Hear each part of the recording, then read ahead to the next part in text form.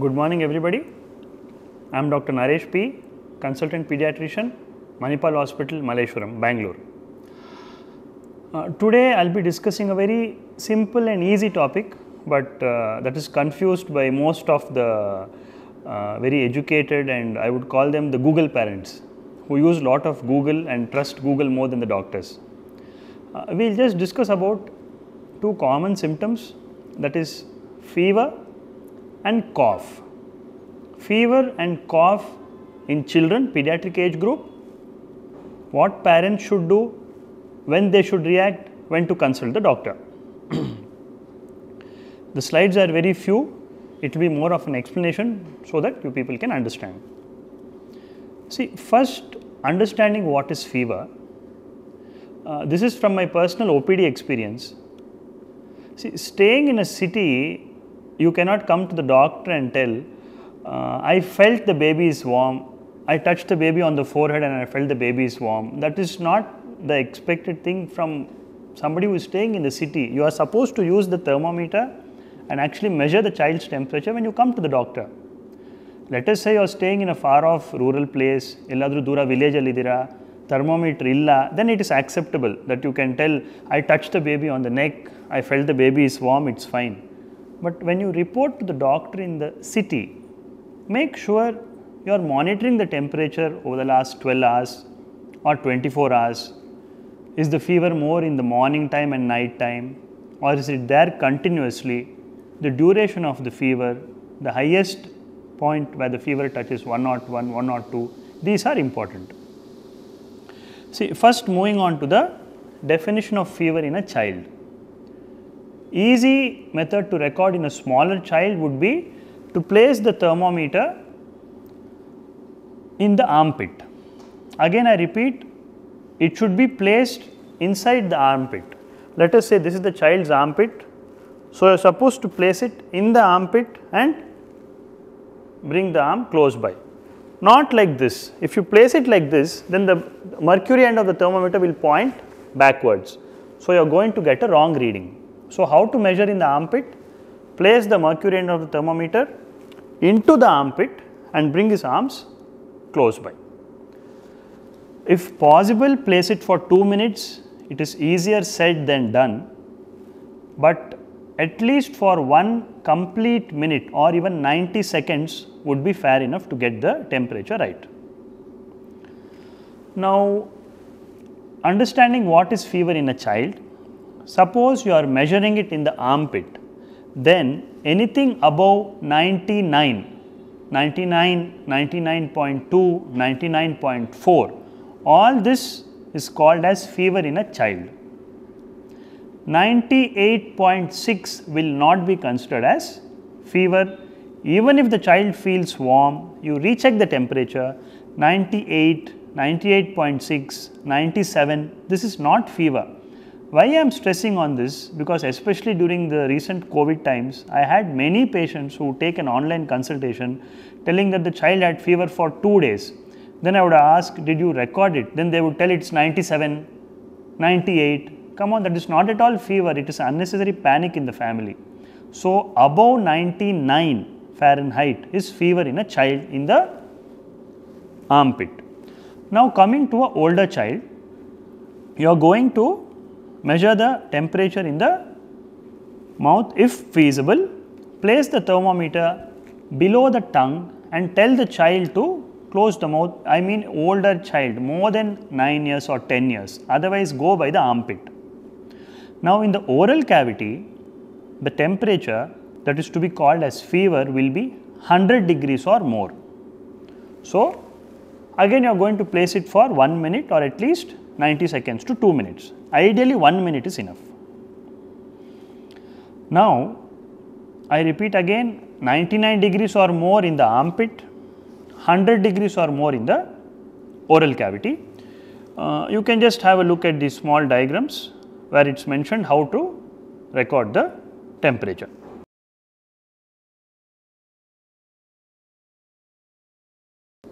Next, after seeing this, coming to the danger signs in fever. When you are going to come to the doctor and when can you wait? Why I am stressing on this point is most of our night casualty visits, that is parents, grandparents, uncle, auntie, all of you might have experienced when a child has fever, even at night 1 or 2 o'clock, you will all go running to the hospital. So, is it really needed? Do you really have to panic that way? See, for this you need to understand a few points. When is it an emergency?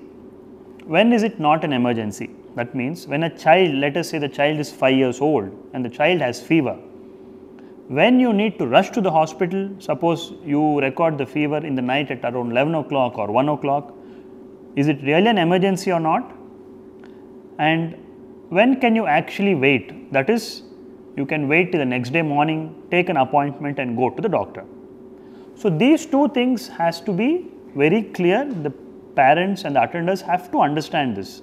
Now, let us say you are recording a temperature at 11 o'clock in the night. The child feels a little warm. First, we will discuss when it is not an emergency. That is, you can rest, wait at home, consult the doctor next day morning. So, these are the points to keep in mind. The child is active, playing around. The fever is not interfering with his routine activities. This is a happy sign. Although he has 99 or 100 fever, he is active and running around. It's good. Next, his oral intake is good, activity is good, water intake is good. More than 75% of the normal. Let us say the child eats normally 3 idlis with some amount of sambar or chutney. He is eating 2 idlis with sambar and chutney and drinking 2 glasses of water. That is good enough. You can wait. So, an active child, routine activities are normal, oral intake, solids and liquids is good, and most important thing, urine output is good. A child who is passing at least one time urine in 6 hours, that is in 24 hours he passes 4 to 6 times urine, it is not an emergency. You can always wait for 12 hours, do some tippet sponging and visit the doctor next day morning. I repeat, child is active, routine activity is normal, feeding well, sleep is well, urine output is good. It is not an emergency. You can consult the doctor the next day morning. Now, when is it an emergency? The child has fever and when you need to actually rush to the hospital or rush to the emergency room, this is very important. Let us say the child has 100 degrees fever. His activity is disturbed. He becomes dull, he is just lying down, not responding much. Routine activity is totally disturbed. That is the first point.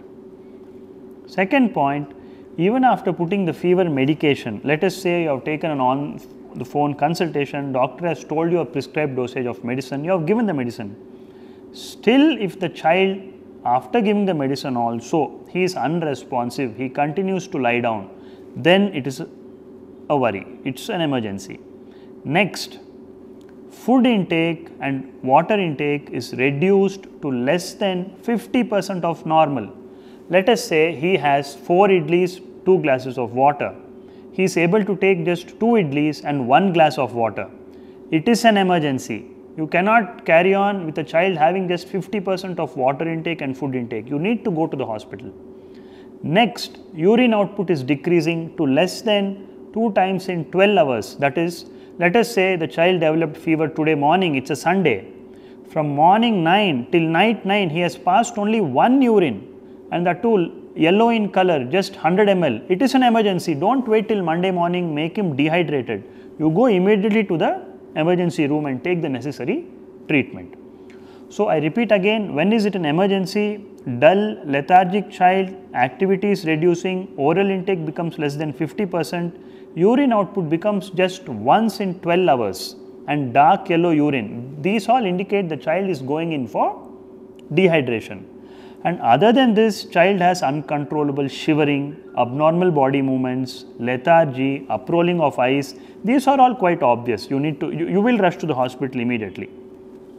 So, next, when are you going to treat the fever? See, as far as possible, staying in the city, any symptom, it is better to consult the doctor. Why I am repeating this again? because most of my patients, what they do, they would have come to me at 3 months of age, and for a certain weight I would have given the fever dosage as 0.5 ml or 1 ml for example.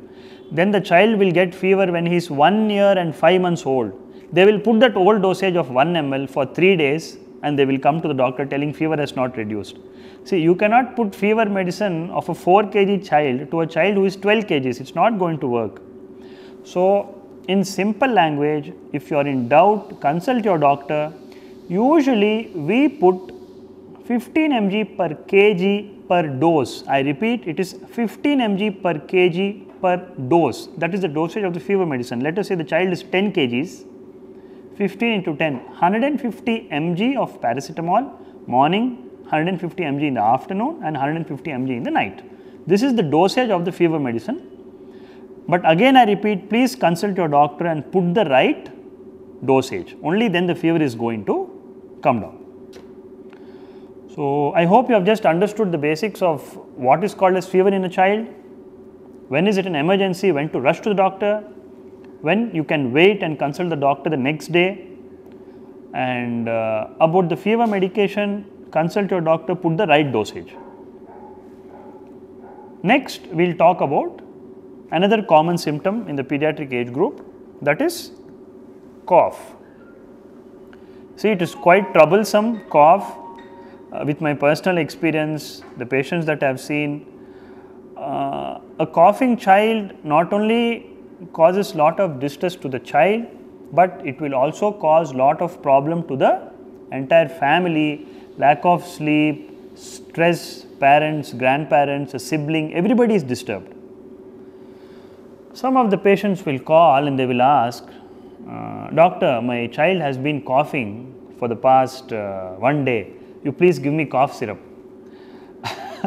It is not like going to some gold shop and paying them 5,000 rupees and purchasing 1 gram of gold.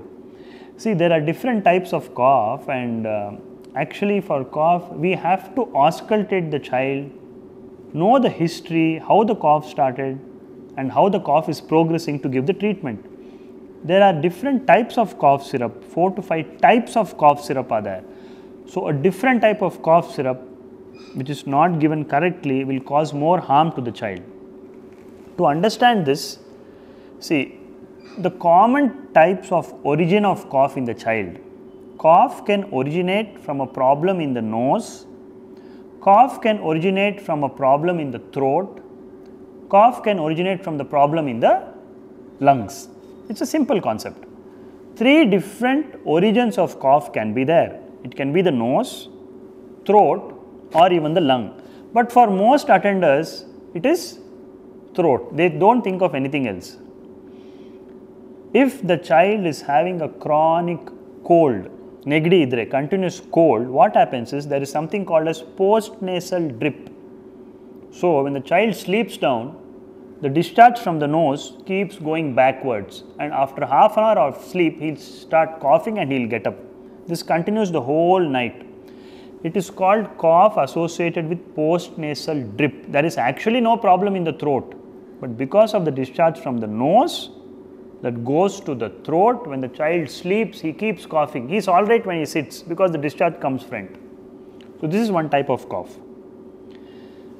Next type of cough is irritation in the throat, what we call pharyngitis, tonsillitis. You drink some fruit juice in an unhygienic shop, next day you develop a rough throat. That is sore throat and cough. That cough originates in the throat.